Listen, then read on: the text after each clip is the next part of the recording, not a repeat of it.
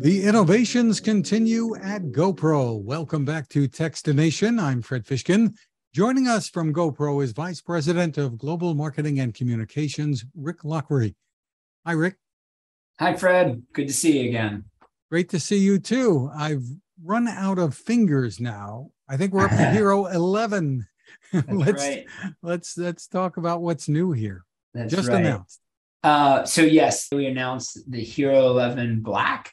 So our latest edition and flagship camera. Some of the big new improvements are a larger sensor.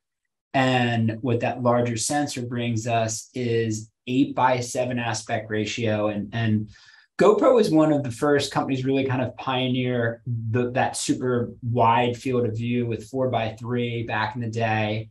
And we kept improving on that image quality. And now this is a first big step in even a bigger, wider field of view without the max lens mod, without capturing 360. And one of the big advantages for that, in addition to the more pixels to be able to punch in, crop in, you'll be able to shoot one way, but share anywhere. So what I mean by that is you're recording, and if you want to use that piece of content for YouTube 16:9, you easily crop it out. You can crop 16:9. If you want to use that same piece of content and share it on TikTok or Reels, where it's 9:16, that's easily done as well. So it really gives you a lot of flexibility in how your output for content. One of the other big things too is 10-bit color. So the color for professionals is, and even for regular users, is unbelievable. Now it's more true to life. It's more of a gradient, less of like the noticeable bands, especially when you're filming stuff at like sunrise, sunset, things like that. And so those are just a couple of the exciting new features. There's some new UI on it as well. But one of the things that we are most excited about is auto highlight videos. So I've been at GoPro a long time, and while the innovation we've done on the camera side has been phenomenal with the video stabilization and hyper smooth, one of the things year after year we always hear is, hey, we love your videos. I wish I could make videos like you. Over the last few years, we've put a lot into the Quick app, and that allows for, easy editing, creates templates. So someone like me who's not an editor, I can make some fun videos with Quick.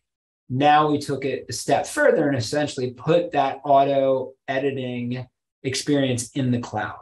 So when I come home after I'm surfing, I just simply open up my GoPro, plug it in to charge, and it'll automatically upload the content from my GoPro to the cloud, create an edit and like a highlight video, and then send me a notification on my phone says your highlight video is ready. Tap it and enjoy. Now I can, if I want to edit it, I can edit it, but it's sent right to me. So it's really, we want to continue to remove the barriers to enable people to more easily create and share. And, auto highlight is a big step forward. And this is, the other thing over the last couple of years we've been really talking about is our subscription. And this is a big part of the value of the subscription are these tools that you get on the software side. So we're really excited about auto highlight, and that will be, that's available to any GoPro subscriber with a Hero 5 and later, any of the cameras that support auto upload. And then the other guy is this guy, Pismo. Oh, sorry, Hero 11 Black Mini. Pismo is the code name.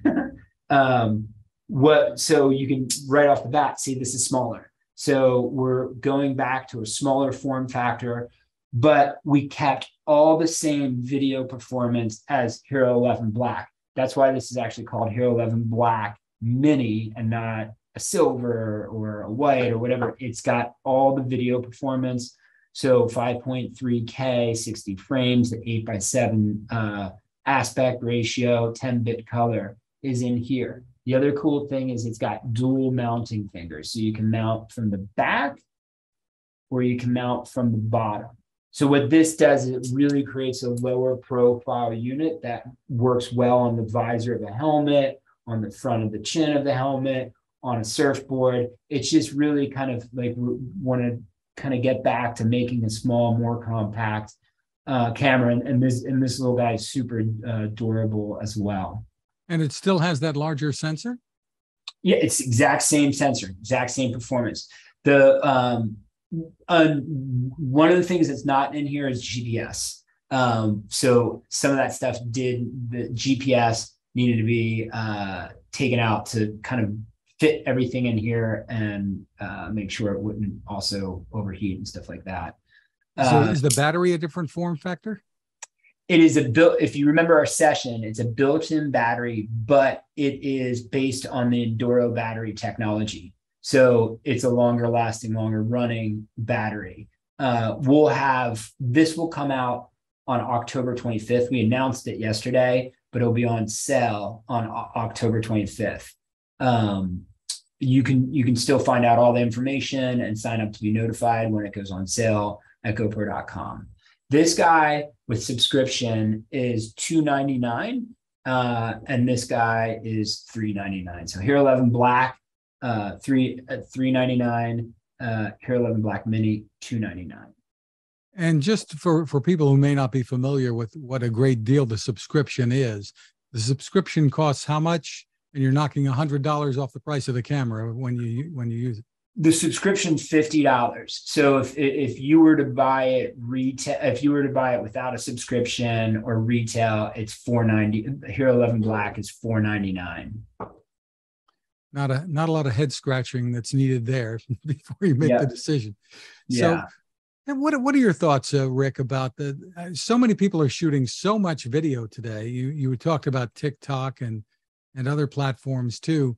The shorts now on YouTube even. So tell folks, if they're not that familiar with it and they've been using their phones, why maybe they should consider opting for one of the GoPros instead. Yeah, absolutely. It's still the same value proposition as it always has been. You can do things with the GoPro that you can't do with the phone, or you might not want to do with the phone. So you're not really going to mount a phone on your helmet. It would look goofy. I'm sure you could figure out how to do it. You're not going to mount it on a bike. You're not going to put it on the edge of surfboard. You don't really want to put it on a pole while you're skiing. It's one, it kind of looks goofy. Two, if you break it, that's a whole different ball game of like breaking your phone and losing everything that's associated with your phone versus a GoPro. And a GoPro, as we know, are as durable as all get out. So they're built to take a beating. Now, in addition to the Hero 11 Black and the Mini, there is a Creator Edition too. And Absolutely. That's just with the add-ons, right? Yeah, thank you for reminding me about that. This past spring we came out with the Hero 10 Creator Edition. We now have the Hero 11 Black Creator Edition, which it comes with Volta, which is our grip, our power grip tripod, the media mod, and the light. So it really is a vlogging powerhouse. So if you're into vlogging, that is the best solution for you. Terrific. So once again, the pricing on these, go over them for us. We've got $399 with subscription Hero 11 Black and $299 with subscription Hero 11 Black Mini. Terrific. And the subscription's $50, so you do want to subscribe. And there are other reasons for subscribing too, which you've already talked about. Really terrific, Rick. Yeah. Congratulations once again on all of the innovation there. It's great to see this continuing. How many years now for GoPro? Funny you say that, is 20 years. So Nick started GoPro in October of 2002, right? Something like that. Wow. So it's 20 years. Now that's when he started the company. And then it was not quite 2 years later that the first camera came out. And now they're used all over professionally and with everybody else for fun too. Yeah. Yeah. GoPro.com is the place to go. Rick Loughery, thank you so much for taking the time with us. Thank you, Fred, for having me.